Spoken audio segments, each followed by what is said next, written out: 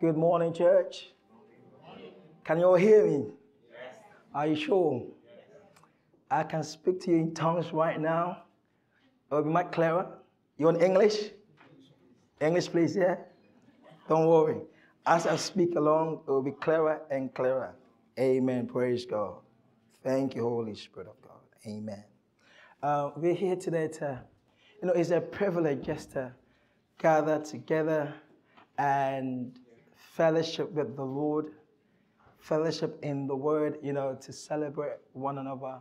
I know many of you are here to join in and celebrate with our dear brother and sister, Mr. and Mrs. Arthur, even as they dedicate the baby, and that will come right after the sermon. But we're here to receive the Word of God, amen. And I need this message, amen. I have received it, and I know the Lord will be ministering to us. Today I want to speak on the subject, the authority of the believer. The authority of the believer. Go with me to Luke chapter 10. Luke 10, we pick up from verse 17. Thank you, Lord. Hallelujah. Praise God. Are we there? Luke 10 from 17, it says, Then the 70 returned with joy, saying, Lord, even the demons are subject to us in your name. 18 says, And he said to them, I saw Satan fall like lightning from heaven. Behold, from heaven. Verse 19, Behold, I give you the authority to trample on serpents and scorpions and over all, everyone says all the power of the enemy, and nothing shall by any means hit you. Nevertheless, do not rejoice that the spirits are subject to you, but rather rejoice. Why?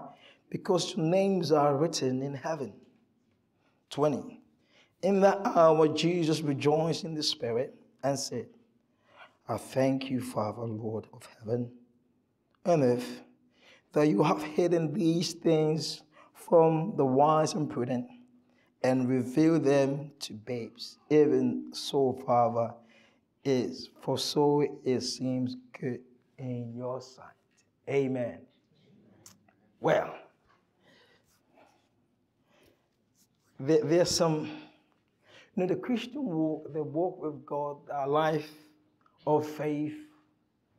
Right now, I probably should have opted out to just sit down and then tell Pastor Aaron, you have to step in. I'm here preaching by faith, amen. And don't worry, it will get clearer and clearer, praise God. Because as I speak, the power of God will be moving, amen, hallelujah.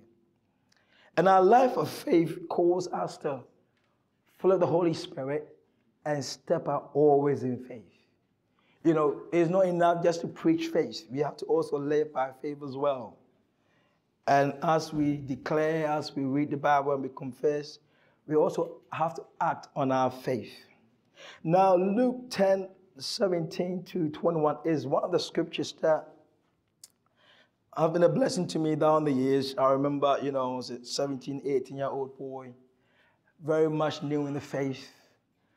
And I don't know if, all of you can relate, but when you were sleeping, and then in your sleep, you have this experience of an attack, and then suddenly you cannot talk in your sleep. There's more like a pressing force, and you want to speak, but you cannot speak. You cannot move. I don't know if anyone experienced that before in their life.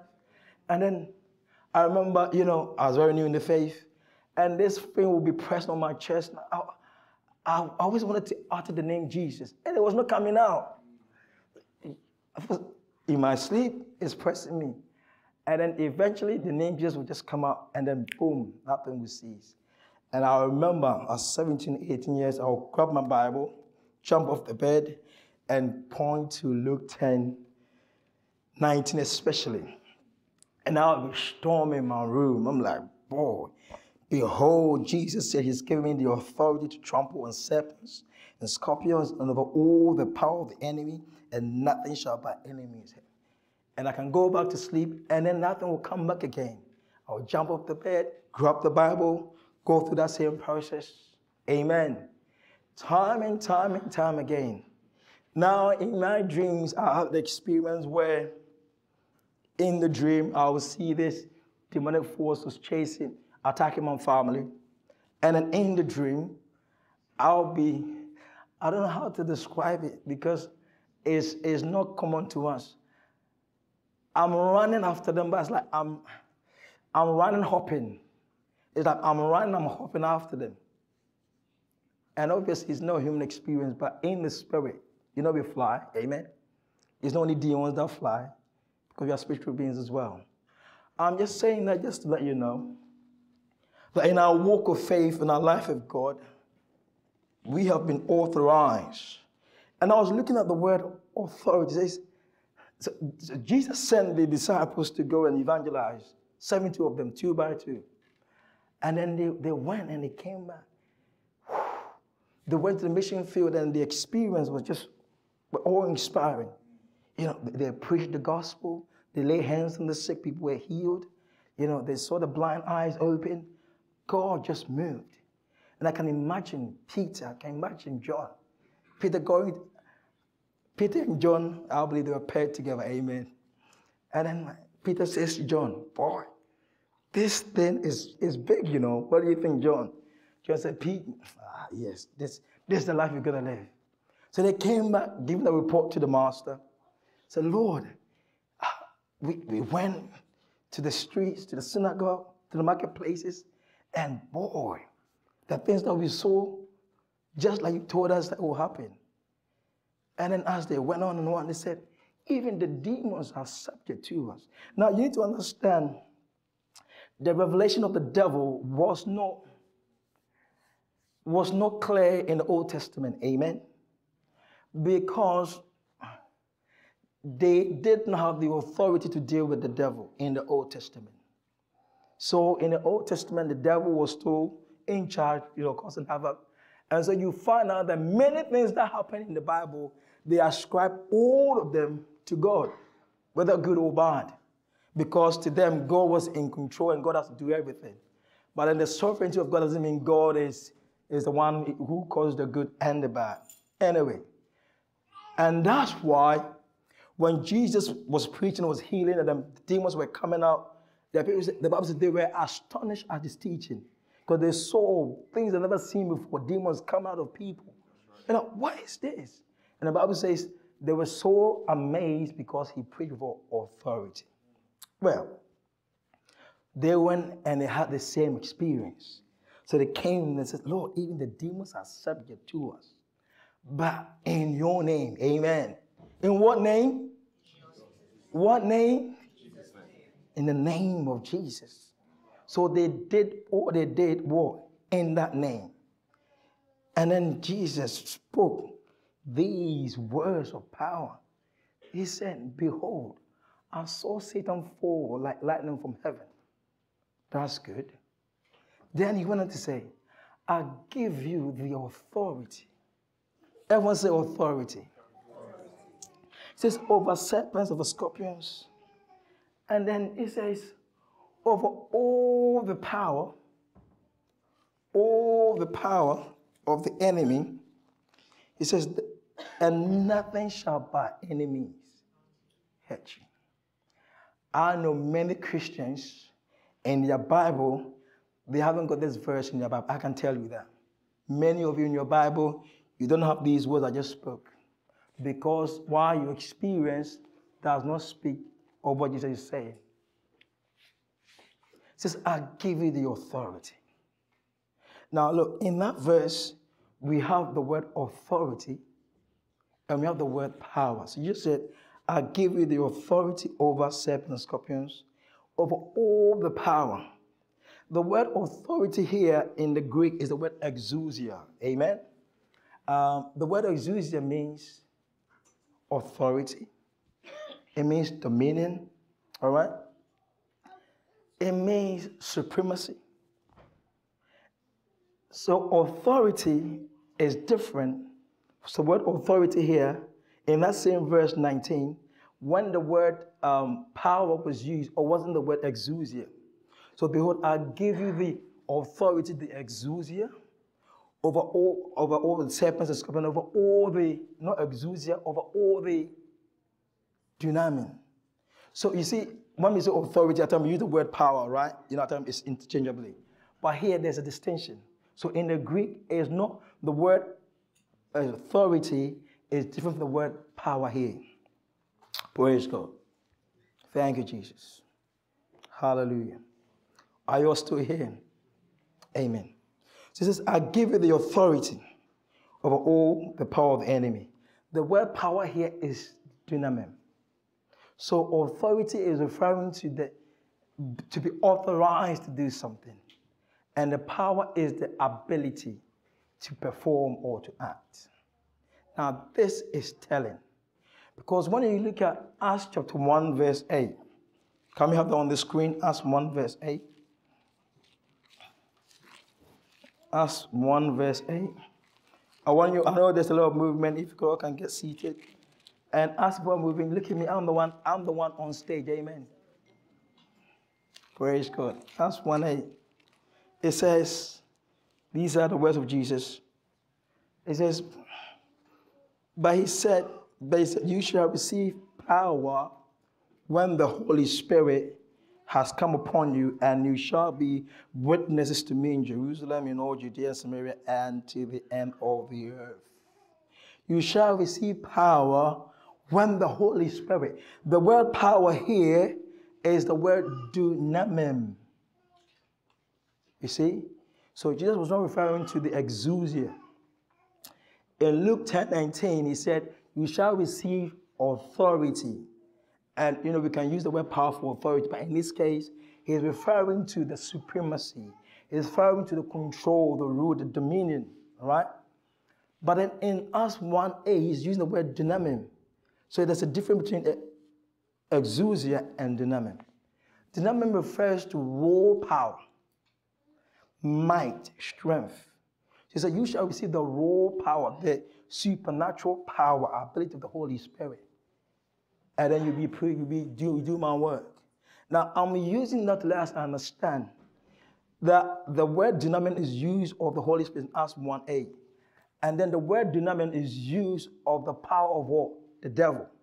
So what Jesus is saying is, I'll give you the authority over serpents, scorpions, over all the dunamis, all the power, the raw strength, the raw supernatural ability, all of it, all the power that Satan has, all that Satan can do, his ability, his capacity, his capabilities, all that he can dream of, all his might, all the strength, all the force of the enemy. It says, I give you the authority over all of them. Now, example, let's look at a very small, petite policewoman, just for the sake of, the scenario. And she stands at the street, and there's an incident on the road. So she's standing there. How do we know that she's a policewoman? How do you tell that she's a policewoman? The uniform, right? Okay. And then she stands there, and then she made that stand. And then there's a huge truck. And then you look through it, and the guy who's driving is a very macho guy, pumped up. And then all she does is she lifted the hand up. What happens? Oh. So, the truck that's huge, with all the force that can knock this policewoman, is massive. But that power, that might, that force, that ability of the truck driver, of the macho man, has to stop, because authority vested, are you all still here? I need your attention in church. Is vested in what? In that small, petite policewoman. Why? Because she's acting and she's backed by what? The authority. That is the understanding Jesus wants us to have. Now, in Luke 10:19, he has given us the authority. But don't also forget, in Acts 1:8, he also gave us the dunamis of God. So we have the exousia of God, the authority, that's that control, that dominion, and also we have the raw might, strength, power of God. So Satan is not a match for you. I hope you're getting this. Amen. I can change the topic, You want to change the topic? I can change the topic to football, England losing like yesterday. Should we go there or we should stay here? Stay here, right? Hurricane, come on. All right, let's stay here. I was reading this and I'm just thinking, how does this apply to you? But then I thought, how does this apply to me? I'll use this word for my own sake. And the church of God, sometimes my heart bleeds for the church because we've not come to the place of God's word. Amen. We've not come to the place where we are functioning by these revelational truths of God's word. This is the life we call to. Christianity is not one of those religions. Christianity is the life of God manifested in the human flesh. It's the life. Listen, what makes God God is what has been put in your heart. We call it the Zoe of God, the supernatural life of God. And it has come to reside in you. So this morning, I'll just declare and say, God, you live on the inside of me, And I'm still going to preach because your powers are preached, their voice will get clearer. See, the reason why their voice is broken is, and at times, I don't know how people are going to manage in hell. Because I can't deal with too much heat. When it's very cold and they blast the heater and I get closer to the heater, it will just go through me and it will just break my voice. So I don't know how they're going to survive in there, but hey, it's their choice.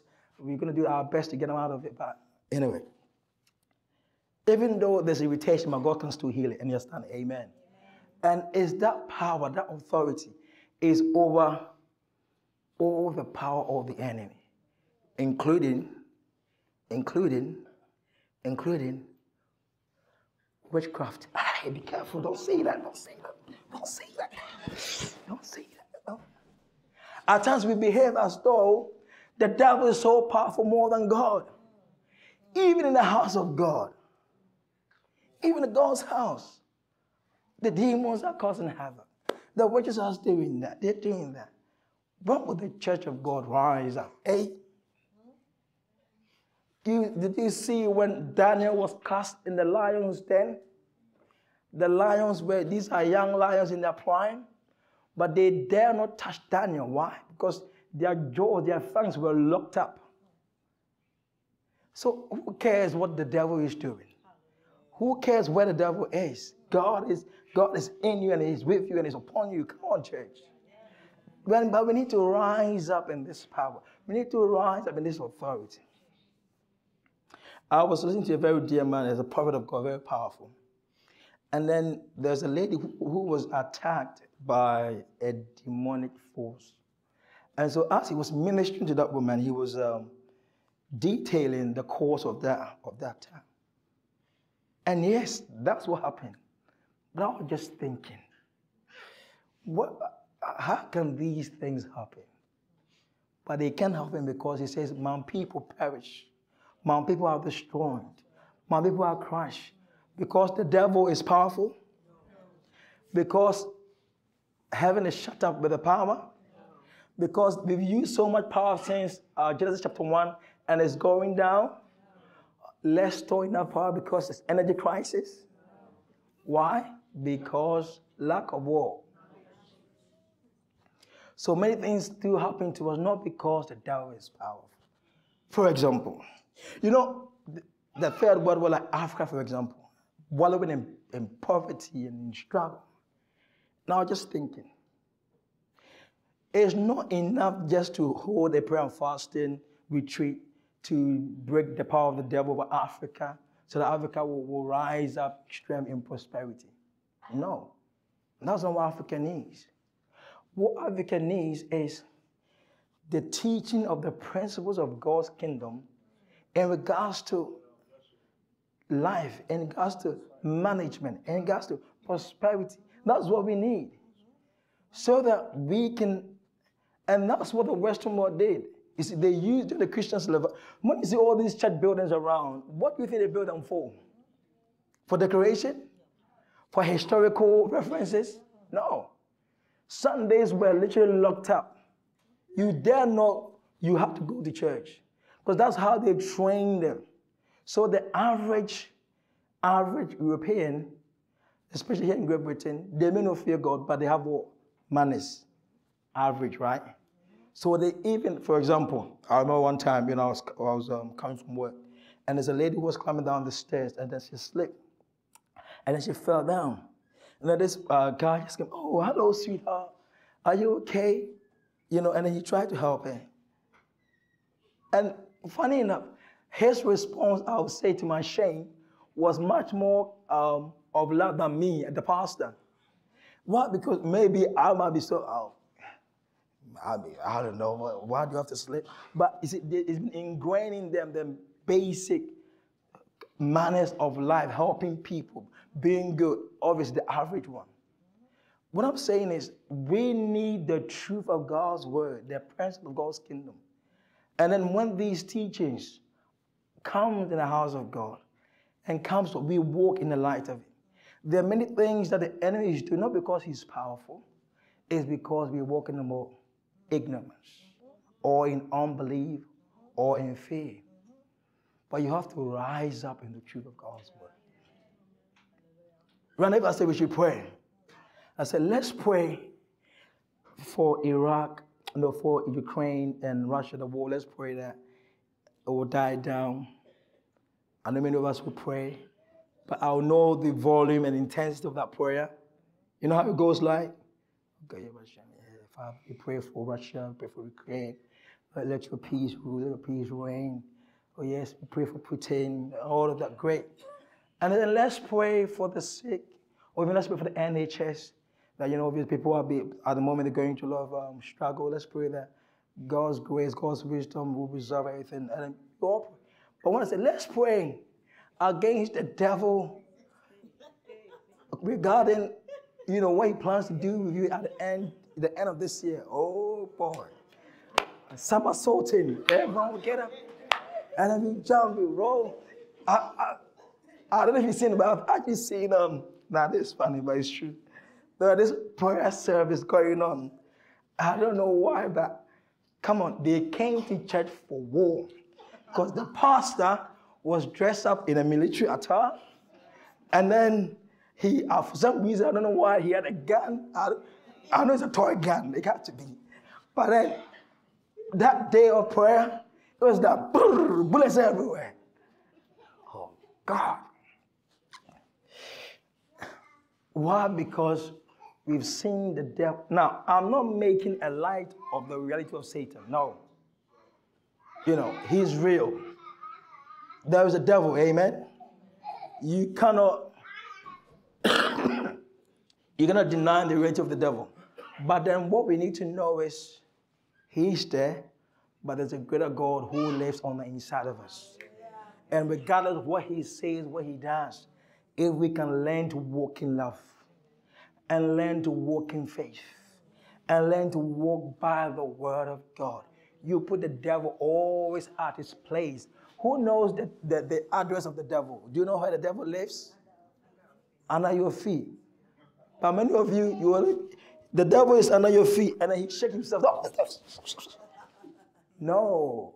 When he shakes himself, the devil, get back to where you belong. That's how stay there. Under where? Your feet. And you do that by what? By faith. Praise God. See, faith is a lifestyle. And faith is the life of the Christian. You're called to live by faith. You have to train yourself to live by faith. Amen. You see, me standing here preaching, I'm doing that by faith. I'm telling you, in the morning, it was worse. Because if I was speaking to my mom, they couldn't even hear me. It would have been very, very easy to call Pastor Aaron, say, Pastor Aaron, please step in for me. You see? But then I need to train and build my faith. What about when the devil attacks you with cancer? You couldn't fight off the broken voice because it's still of the heat that went into you. How much more, a much more severe force. So we have to train ourselves in our faith walk. And it's what? It's a walk. So you will stumble, you fall down. What do? Get up and get going. And then just when you see in my dream at the early stage of my Christian walk, when that force that will come upon me and I have to get up from my bed and then, speak words of faith over and over again. But then I said it got to the point where in my dream, I was the one doing what? Doing the chasing. Because why? It's a walk, a life of faith. It says, I give you the authority. The authority. The authority. It says to trample. Trample. It says it means to tread upon. It means to crush. It means to grind. And I love this word, to pulverize. He says, you have the ability to finish up the devil. Of course, of his works, right? Because, the time is not nigh for the devil to be forever be destroying. But whilst on earth, we have the authority to put the devil where he belongs. Amen. So that means that we need to function in life with this understanding. And I'm praying for the church of God to come to the place where we know that wherever we go, we have the authority. In our community, we are in charge. When I say we are in charge spiritually. So, they're territorial spirits. Who cares who they are? Oh, the reason why people are not coming to church, the reason why there are suicide, a lot of events, episodes in this community. The reason why there's all these sexual immorality in this community because yes, it's been known for years. They're territorial spirits, and they are in the heavens. They've been ruling upon Europe, upon this community, this city for time. And who cares who they are? The church of God have to rise up. Amen. And I'm looking for a church of God that's so ready to live the Christian life. Because if not, our gospel will just be in words. And of late, I'm concerned, not very concerned, because it looks like our generation, I'm talking about this particular generation, the message of the word of God coming forth, I don't hear it regarding my generation. So on social media, the message I'm hearing is like, is it how we're going to receive the second coming of Christ? No. There's much for us to accomplish in this end time. But that means you and I need to rise up. So if God sends you to a place, even as a church or as a family, know that you are the one in charge. You are in charge spiritually. So yes, there are demonic spirits there. They've been ruling. Yes, they've been there. But then we said, no. God sent us this community for such a time like this. And so we're going to change the spiritual climate of this region. And so what do? See, we arm ourselves with this truth, with this scripture. And then we get praying. And we walk in faith, we declare words of faith. Not only that, we begin to also come up with ideas and strategies that will address the problem. Many a time we stop at prayer. But prayer alone will not do it. We need to reach out and address those problems head on. So if it's a region where there's so much homelessness, we pray, we address it. Because for me, I don't get it. How come? I don't know. Someone who, if it's a native of the land, and then it's raining, and he's at the train station begging for alms, and then he's sleeping. I don't get it. It's demonic, of course. So then we don't pray. We need to come up with ideas, with strategies, and address those problems. It doesn't matter what the problem is. The answer is where? In the church. So for me, when I see any issue in the community, in the nation, my first response is, where is the church in this? Because the church is what? The light of the world. It's the world of darkness. It's a world of sinners. But it says, we have been sent here as what? The saviors of the world. So it's not just enough to point fingers and blame them, oh, these sinners, these folk, these people. No, we need to rise up in love, rise up in faith in the word, and reach out to them. Even now in Europe, I just looked at it last week, the number of people who profess to be Christians is going down, you know. And initially I was like, ooh, that's bad. But then I'm like, no, it's not bad. That's why I was born for such a time like this. That means there's the problem. And if the church of God will rise up, it means as an evangelist, come on, if you're a doctor and everyone is well and no one is sick, in as much as you are happy and you be a lazy doctor, right? It means, but then your functional purpose is void, right? Because you are a doctor to look out for the sick. So if we say we are pastors, we've been sent, we are God's soul winners, and then in our world today, people say they don't do God. Well, that's what you hear. So it's not enough just to pray, though. We need to come up with practical, intentional strategies of how to address the problem. The problem with the church is we are not using what we have. Amen. We are not using what we have. We're not using the power. So he says we have the authority, the exousia of God, and we have the dynamism of God. So what else we need? All we have to do is just be bold, be practical, and just step out. Step out. So whatever you're doing, wherever God sent you, in your family. So that means in your family, you have the final say, not the devil. Do you know that in some families, the men don't, hello, nephew, you're making noise. Is that my nephew there? How many, in some families, the men don't live past 60? You know, it's happened before. Or in some families, the women don't get married. Or in some families, the women don't give birth. These are things that have been going on. You know, oh, yeah, grandma was struggling and that. But then God brings you up in a family for such a time like this. And it says, Savior shall come out of Mount Zion. You know, Jesus is not the only Savior. Do you know that? He is the Savior, but he also made us saviors. So when the Bible says, Jesus is the King of kings and the Lord of lords. And so, oh yes, he's the King of all the kings of the earth, all the monarch system. No. That is lesser truth. Once the Jesus is King of kings, well, do you remember when he said he has made us a kingdom of priests? So we are a royal priesthood. So we are kings and priests. So when I say Jesus is King of kings, he is the King of the kings of the church. You and I.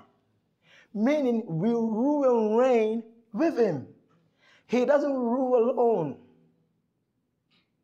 We rule and reign with him. Jesus doesn't rule and reign alone, church. That's why he sent us to this world, to establish his kingdom in the earth. So we looked at heaven, say, thy kingdom come, thy will be done on earth, as it is. So then we have to look at heaven. What is the kingdom of God looks like in heaven? What's the culture of heaven? How do we get to know? By assumption? By cooking up something? How do we get to know the culture of heaven? The word. So you find out the word, it says, is a kingdom of divine health. You know, this morning before I came to church, I was listening to one of these political shows on BBC, and they're talking about the struggle and the challenge of the NHS. And it looks like it will get to a point the NHS will not be fully free. It looks like it will be a reform at some point. Obviously, more people coming to the country. People are living longer as well, with all the strain. And it will be a shame Because I think NHS is one of the wonderful systems ever on earth. Free medical system. And then you're looking at, how do they address it and all of that. Obviously, some people have their own ulterior motive as well. Anyway. But then this is the system of man. And they want to come up with reforms and ideas to get things running as it should. I was just thinking, has the King of God got any system that is to deal with my health and your health? Or God sits up in heaven and doesn't care how I feel, the pain I'm going through, the headache, and they say, oh, don't worry, you got a headache. Just enjoy the headache on earth. Don't worry, you get to heaven and you don't need to you don't need to worry about any sickness in heaven. No, that kingdom come. So in heaven, there's no sickness.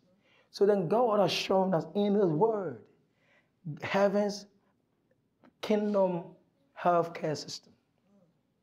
See, there's a healthcare system of God in God's kingdom, and it's fully described in His book. But we need to know how to access it. Here you are, you have a medical condition, and he stays in your room. Oh, I'm not well. They say there's NHS.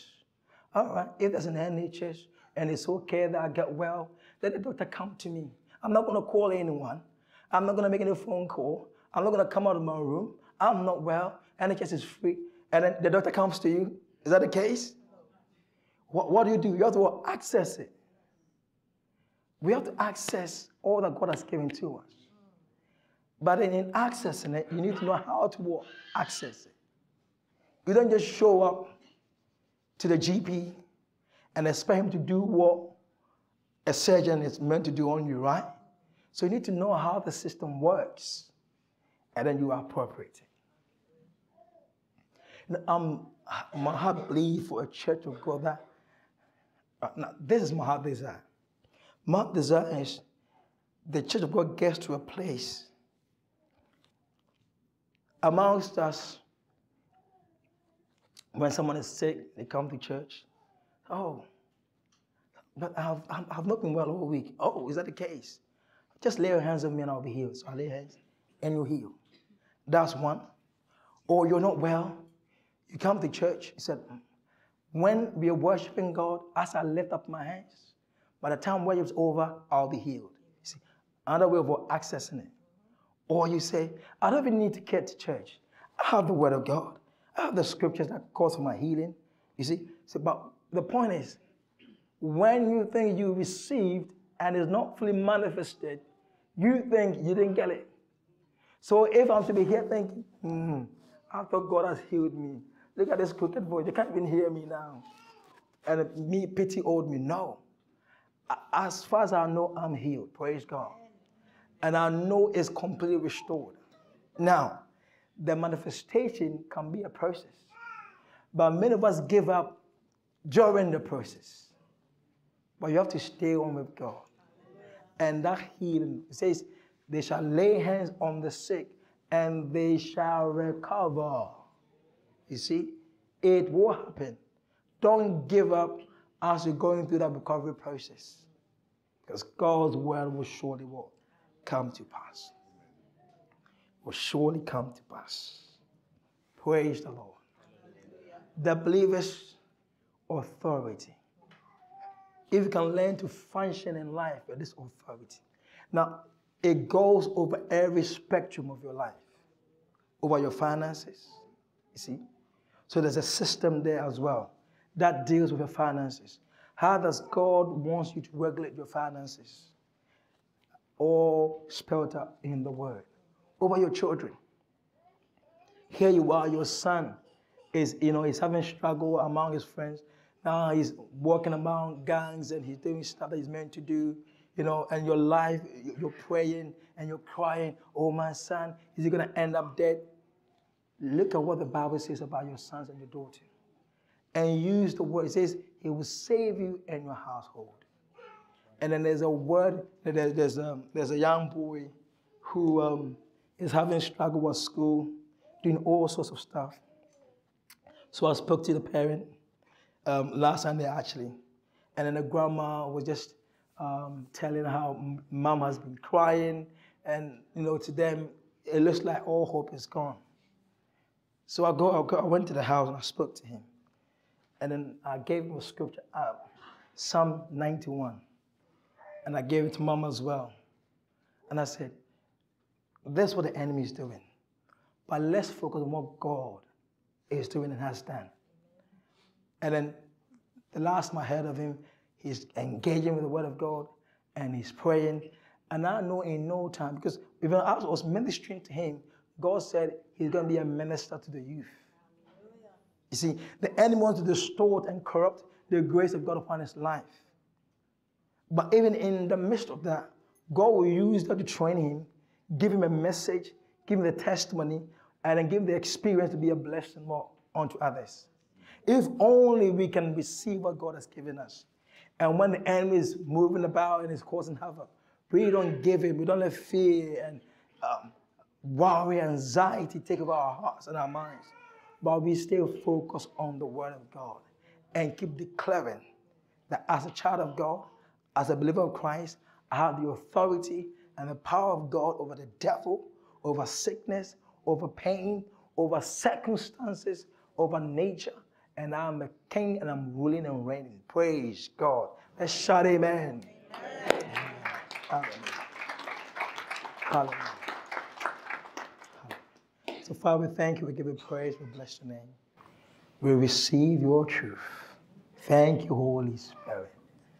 Thank you for your grace. Thank you for the voice you've given to the church. And we pray that this voice will echo throughout our communities, our cities, our nations, and bring the kingdom of God amongst men. For receive your word. And even as we walk in your authority, as we walk in your power, we are enforcing our victories, our glories, your joy, your peace in every area of our lives. And we thank you that Jesus is on the throne and is ruling and reigning with your church. And the kingdom of God is shining forth all around the world. And the power of the enemy has been broken. We praise you for it. In Jesus' name we pray. Church, shall I big amen? Amen. A big amen.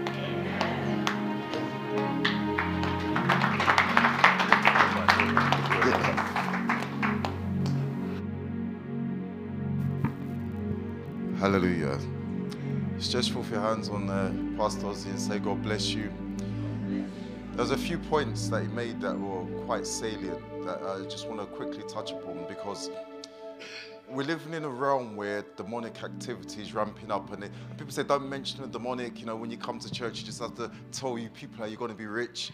I tell you people you can do it. That's the type of preaching you want to hear. But the demonic is real and it is moving and blowing throughout this whole earth. And the spirit of, if it feels good, do it, just do it. And the demonic is taking over, even in many families in the house of God. But the demonic is a real thing. Jesus saw it fit to speak about the realm of the demonic consistently.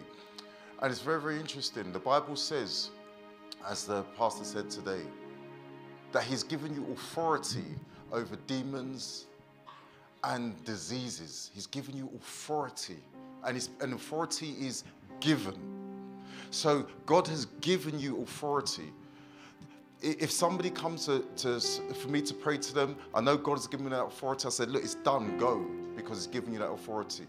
Now, every believer, if you believe in God here, there's something that you should have. Jesus was walking about on this earth, and they said something to Jesus. They said, who has given you this authority to do these things? They didn't like Jesus. They had no love for him. Eventually, they strung him up on a tree. But they asked him a question, said, who has given you this authority? So this should be a question that everybody asks you, whether you've been a believer for 1 minute, 10 years, whatever. People should ask you this question. They should, even if they like you or do not like you, on this earth, they need to recognize your authority. They need to recognize the authority that God has given you. Every believer needs to understand that, whether it's on your job, whether it's when you go into engagement with the demonic realm, they need to understand.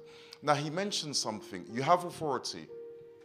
Now, it's a sad state of affairs when God has given you something and you don't use it. There was a man that was on a cruise ship and he saved up. You know, some people save up and spend everything on holiday, hallelujah, and they come back and it's a problem, hallelujah. And sometimes you don't even enjoy the holiday because you're thinking, I can't buy this, I can't buy this. You're £20, no, I can't, I have to calm it down. You're sweating while you're on the holiday, hallelujah. Have you ever been there?